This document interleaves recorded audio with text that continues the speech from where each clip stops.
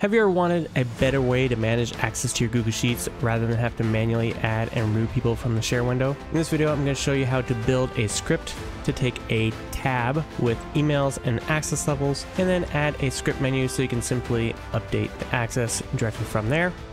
And you can see now they're added. And then to remove them, all we have to do is click remove under access level, run the script again, and just like that, we're back to where we started.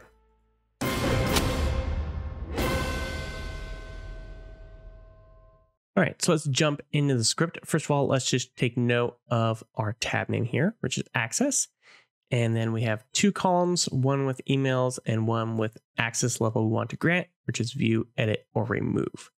So that in mind, let's go to extensions and app script and start our coding. So before we do anything here, I'm going to do a simple thing here to restrict the permissions when we come to authorize this. And it's at OnlyCurrentDoc. And what this says is only going to give access to this specific Google Sheet. So it just makes it easier when it comes time to authorize, which you'll see in a couple minutes. So I'm going to go ahead and name this function access, and then let's get some variables. So we need to access, first of all, our spreadsheet. And so I'm going to assign that to a variable called SS using let SS equals to, and then spreadsheet app. And then I'm going to do get active spreadsheet method. And then let's get our tab or sheet. And so I'll do that using ss.getSheet by name. And that was access. And then finally, let's get our data. And so I'll put that in let data. And then sheet.getRange. And then let's start at row 2 in the first column. And then we need the number of rows, which will be sheet.getLastRow. But we're going to subtract 1 because we're starting at 2, not 1. And we're doing that just to ignore this header row there. And then finally, we've got 2 columns. And then we'll do this get values method on there. All right, so now we have our spreadsheet, our tab, and our data. And now we just need to go row by row through our data and then determine what we want to do based on that. So we'll use a simple for loop. And so for, and then we do this parentheses inside there. We're going to use I to stand for our iterator. This could be anything. You could use P, O, whatever. I is a very common one. And then I is 0. And so that will start us off because this is an array here. And so array in JavaScript, which is, this is a app script is a type of JavaScript. An array starts at 0, not at 1. So it can be a little confusing, but that's why we're starting I is 0, not I equals 1. So let's go ahead and continue. So I is less than data length. And so what we're doing inside this for statement is this is our start. This is our condition if we want to keep going. And then what we want to do after is increase I. So I++ just means add 1 to I. So I equals 0. If I is less than data length, continue. When you finish the iteration, add 1 to I and keep going. And so what it's going to do is I will be 0 as long as I is less than data length. So in this case, we have 2 rows. Then it's going to be I equals 0, then I equals 1, and I equals 2, etc. So with that being said, now we can do something like let row equals to data. And then we're going to access that by doing this bracket and I. And so this let row is going to look something like email, address, and access level, right? And so that would be, for example, John Doe, followed by view, and then our next row would be CZQ, followed by edit. And so that's what our data structure is going to look like. So within that, we can get our email. So let's say let email equals to row, and now we're going to use a number. So we're using the I here because this I is dynamic. And so as it goes through this for loop, I is going to be 0, I is going to be 1, and so forth. And so that's how we can get dynamically our row. But then inside that row, the email address is always in the first position, which remember was 0. And then let access level equals to row 1. And so now what we're going to do is a simple if statement and determine what we want to do with that. So let's say if access level is equal to, And notice I'm using 2 equals, not 1. So 1 equals is actually an assignment. And so this let SS means I want spreadsheet.getActiveSpreadsheet be assigned to SS. So then as I go forward, I can say SS and just add something to it, because I could add this to the end of this. But we want to abstract a little bit in programming to make it more useful. So this double equals is a comparative. So it's saying is access level equals to, and now we can determine what we want to do here. So we could say is access level equal to view? And if so, we want to do this. Let's go ahead and copy this. We want to do a couple different things here. So we want to do view, edit, or remove. And so I'm just going to do right click and format document just to get this tabbing there for us, just to get our tab inserts. All right, so now inside, if our access level equals to view, we want to add them as a viewer. And so the way you can do this is very simple now. We have our spreadsheet right here in this SS. So we can do SS add viewer. And we have our email right here. And that's how you add a viewer, is by their email address. And so you can just say add viewer email. And then under edit, we can do add editor and email. And then if it's remove, so let's do SS and then remove. You can see we have remove editor and remove viewer, but we don't necessarily know which one it is. So what we're going to do is do both viewer. But so we don't have an error, we're just going to wrap these in a simple try. And so what try does is it tries it. And if it has an error, we'll catch it just like this, which we don't need to know anything. It's just going to try the editor and then try the viewer to see if it's in either one. And if so, it will remove it. So that's pretty simple, just like that. And believe it or not, that is the essence of the script. So next, let's go ahead and authorize the script. And we'll do that by clicking run. And then here it'll ask us to review permissions.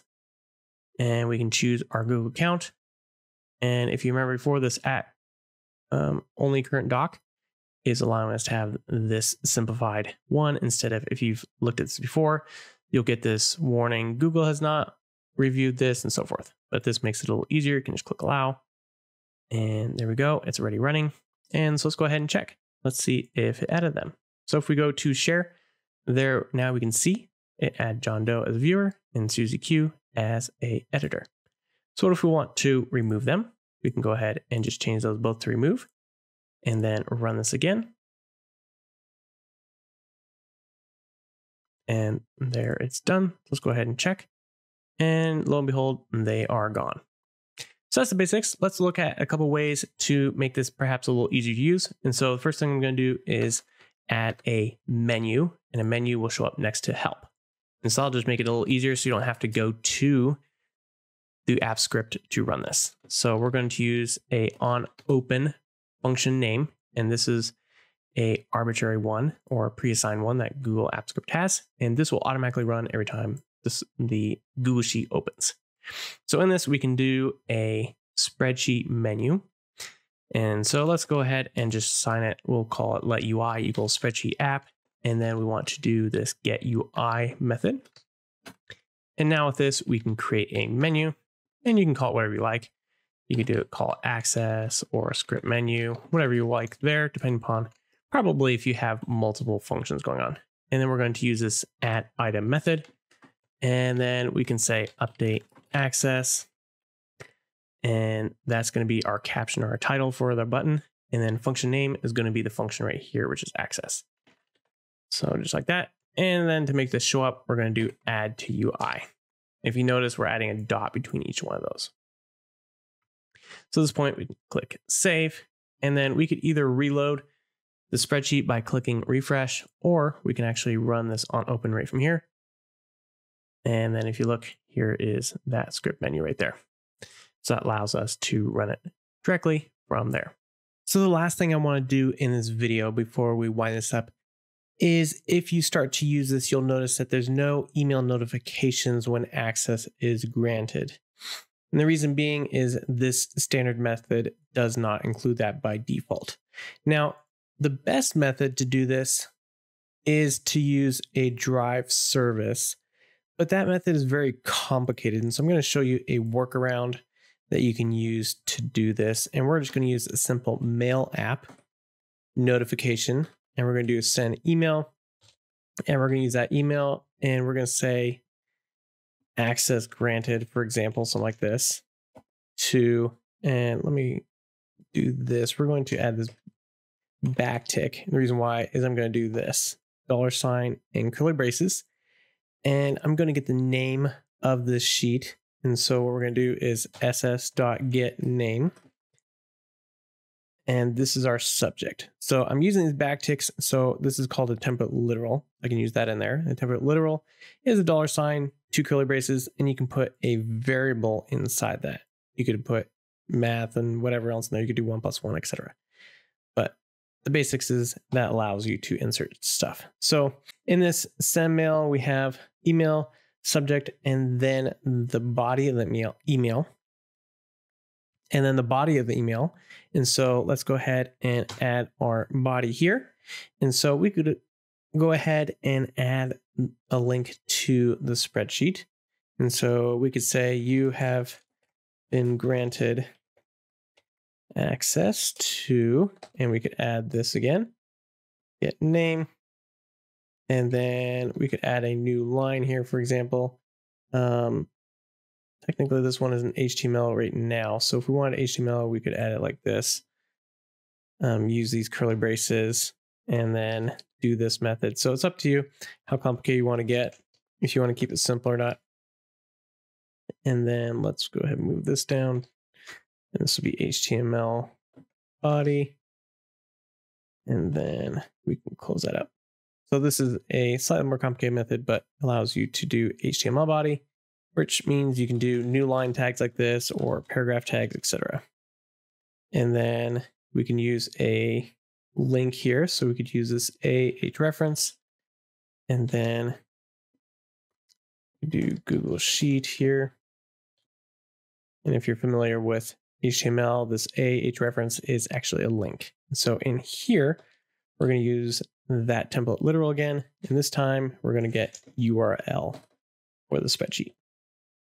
And so what this is going to do is send an email to them with the subject saying access granted to spreadsheet name.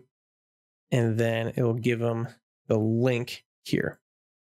And so we could say, click here if we wanted to, instead of Google Sheet. That might make a little more sense. And then what we want to do is actually add this, because right now it's only in the add viewer. So I'm just going to copy this and add it to the editor one as well. So at this point, we have all that we need.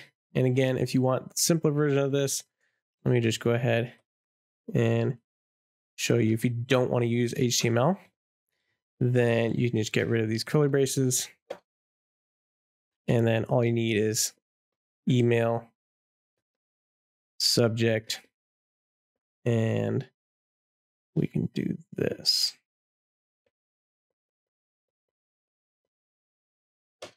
In this case, we have to get rid of that href there, and we can still put that link.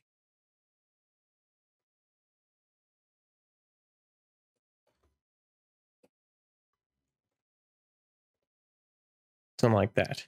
So this isn't going to have any new lines, but that's a simplified method. You want to keep it that way. So this HTML is a very easy switch, as you can tell. It allows you to do things like new lines and so forth. So I'm going to go ahead and delete this for now. And there we go. We have everything set up now. So send them an email, tell them that they've been given access, whether they have view or edit.